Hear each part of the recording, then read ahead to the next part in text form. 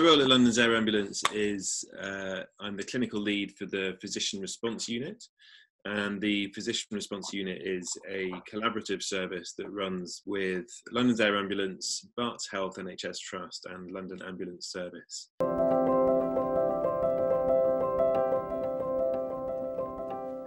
What we try and do on the Physician Response Unit, the PRU, is take the emergency department to the patient and deliver community-based emergency medicine to patients of East London. We take a rapid response car.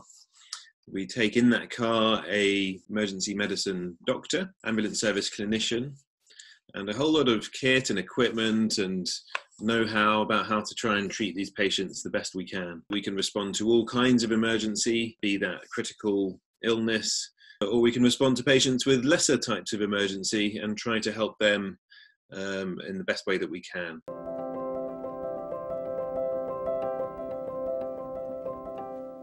The PRU has had to respond in a really agile way to the challenges that the Covid-19 pandemic has sort of thrust upon us all that work in healthcare.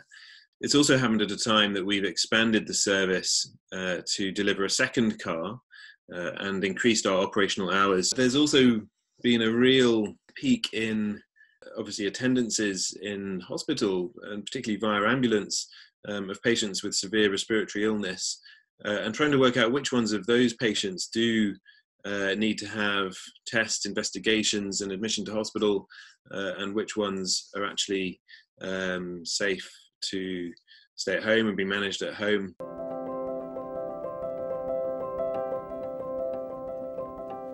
Some of the patients with coronavirus symptoms are clearly very ill, and some have got very mild symptoms. But what we haven't necessarily known about the course of the illness is which ones of those patients will become more ill and which ones of those patients will naturally get better. So we've innovated alongside our partners in community care, home monitoring of patients. We've been able to give them oxygen monitoring packs and temperature monitoring packs and have them followed up by local GPs on a daily basis.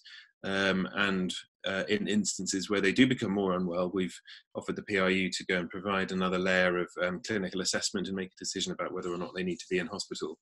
Another example would be there are some really vulnerable groups of patients because of underlying medical problems, because of healthcare needs that they've got, who going to hospital at a time when infection control and infection prevention is an absolute priority will lead them to feel very anxious and potentially put them at risk. So an example of those are patients that have got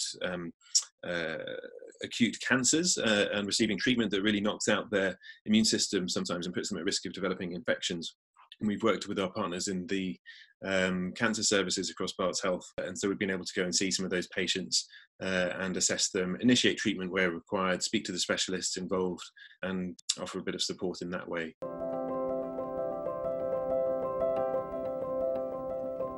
And I think there's another sort of stream of patients that we've really tried to help, and that's the frail group of patients actually who recognise in themselves, or whose families recognise in themselves, that they are very ill and that they are likely to die.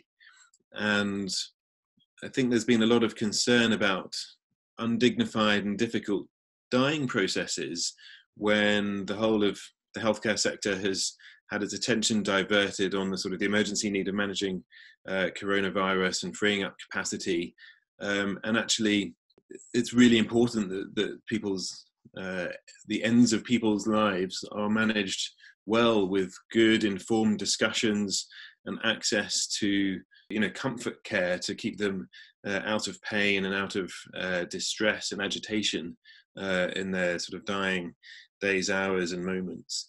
We're able to go and institute some of the processes that need to be instituted, prescribe some end-of-life medications, have those difficult conversations and set appropriate sort of thresholds for what happens next, and make sure that people understand and are well informed and have a chance to ask and have their questions answered. And the PRU team, I think, has really risen to that challenge.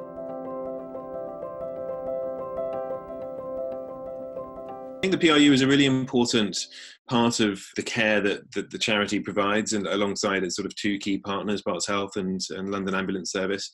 And as innovations go, I think in the last few years, the development of community emergency medicine through the PRU development has actually really begun to attract national and international attention, because there's something about emergency departments reaching out into the community which hasn't necessarily happened in huge amounts before. And I guess recognise that there's no such thing really as a A&E patient or an ambulance service patient or a GP patient. There's a lot of variation in how people seek emergency healthcare. And what we're trying to do is kind of bring it all together and make sure that the patient is right at the centre of it and able to get the best experience, the most appropriate care, really empowered by delivering that in the setting, which is often the patient's home.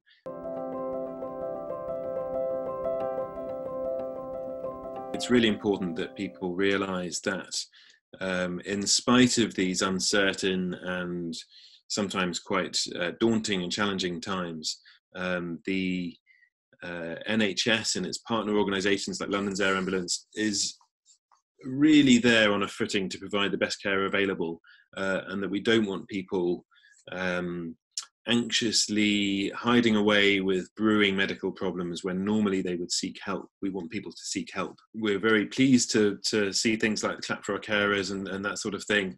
It's been very humbling and very touching, but I think the sentiment for most of us is that it really is a privilege to do the job that we do, and that we wouldn't be anywhere else at the moment. So thank you for the support, and please remember that it is our privilege to be able to serve you doing this job.